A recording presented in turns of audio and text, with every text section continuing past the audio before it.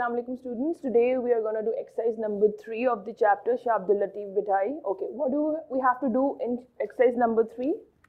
We have to use the bold words that are given in exercise number 2, which we have already covered in our previous video.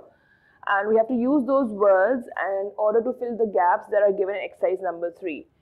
Okay, I will read the question that says that complete the sentences below by using the word written in bold in exercise number 2. So let's begin. The first one is the dash of Shah Abdul Latif Bithai celebrate his Urs every year.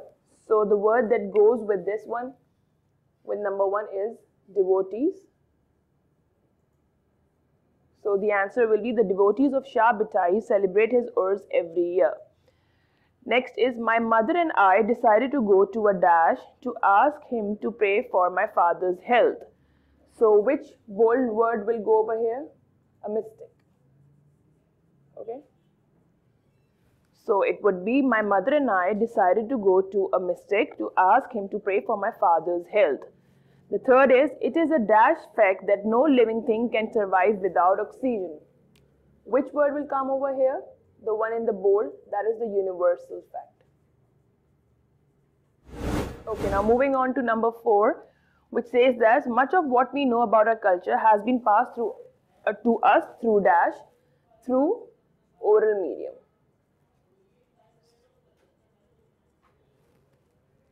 So the answer number 4 is oral medium. Let's read it with the correct answer. Much of what we know about our culture has been passed to us through oral medium. Now moving on to number 5. The question says that we may have different dash, but we are all the offsprings of Adam. So what will come, which bold word will come over here? We may have different ancestral roots, but we are all the offsprings of Adam. Okay, now moving on to number 6. Fasting dash in the month of Ramadan.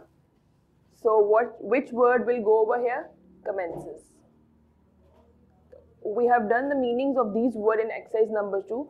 So according to with the help of the meanings, we are figuring out that which word will best be suitable in these gaps. So let's read this 6th one again. Fasting commences in the month of Ramadan. Next is Pakistan has everything in dash, but we need strong policies to make good use of everything we have. So Pakistan has everything in abundance. Has everything in abundance, but we need strong policies to make good use of everything we have. Okay, number 8. Let's read the sentence number 8. Nelson Mandela won his people's dash for his long struggle for the rights of people in South Asia.